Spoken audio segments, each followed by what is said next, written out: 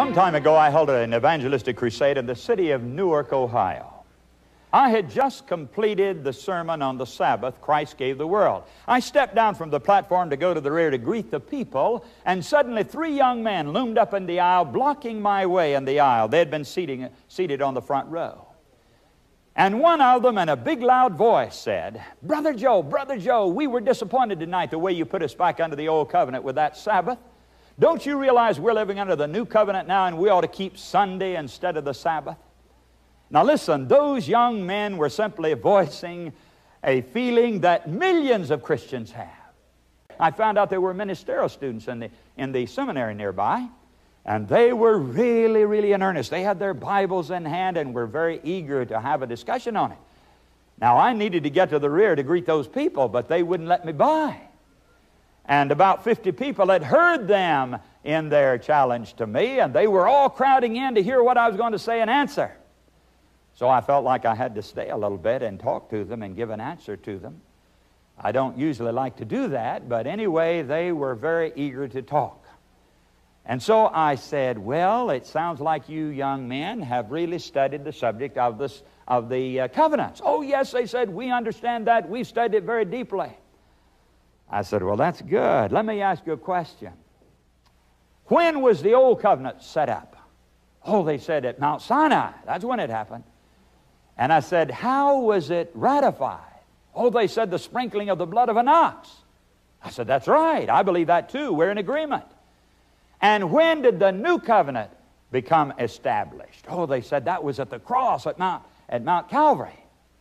I said, you're right. I believe that too. And how was it sealed? How was it ratified? Oh, they said the blood of Jesus did that.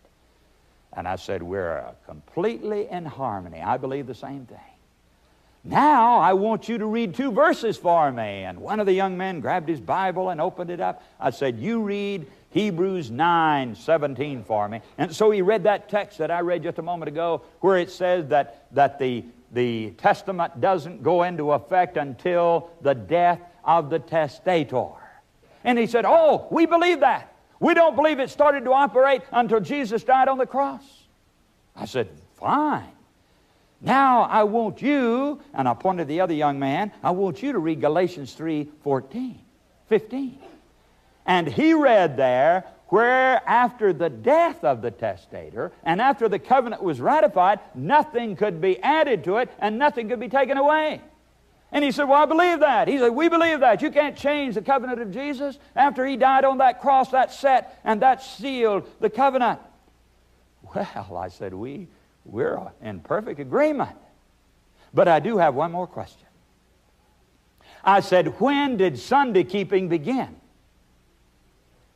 Well, they looked down and they looked at each other, and I said, well, you've had all the answers so far. Surely you know why you keep Sunday and when it started, don't you? Well, yeah. I said, why do you keep it? Well, in honor of the resurrection. I said, you mean that Sunday keeping did not begin until after the resurrection of Jesus? They said, yeah. I said, now wait a minute. You just said that nothing could be added to the new covenant after Jesus died. And he died on Friday. And if Sunday keeping didn't begin until after Sunday, it came 3 days too late. And it couldn't be a part of the new covenant. And they looked at each other, and they looked at me, and they said, well, we'll study that, and we'll see you later. And they went out very quickly. Why, friends, this is the greatest proof that Sunday keeping could never be a part of the new covenant. It is impossible for it to be a part of the new covenant. The Bible says that nothing could be added and nothing could be taken away after the death of the testator. And Jesus died on Friday. And even if Sunday keeping had started the day after Jesus rose, which it did not, of course, it was hundreds of years later before anybody ever kept Sunday as a Sabbath. But even if it had started the very next day after Jesus arose, or the very day that he rose, it would still have come 3 days too late to come under the new covenant. The young men were wrong. They were wrong. Do you know something, friends?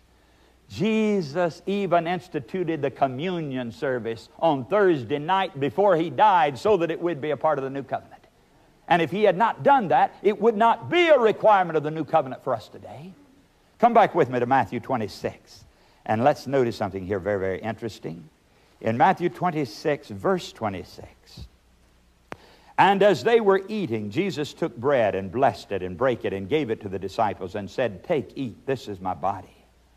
And He took the cup and gave thanks and gave it to them, saying, "Drink ye all of it. For this is my blood of the New Testament," or the blood of my new covenant. He said, this is what's going to seal my new covenant, this blood that's represented by this fruit of the vine that I'm giving to you. And yet, friends, He gave it to them on Thursday night before His blood had even been shed. He was going to die the next day. Why did He say, "This is my body which is broken for you and my blood which is shed for you," when it hadn't even happened yet? He did it on Thursday night, friends, in order that this beautiful memorial service would come under the provisions of the new covenant. If He had not instituted it before He died, it could not have been a part of it. But He put it in there just so it would be.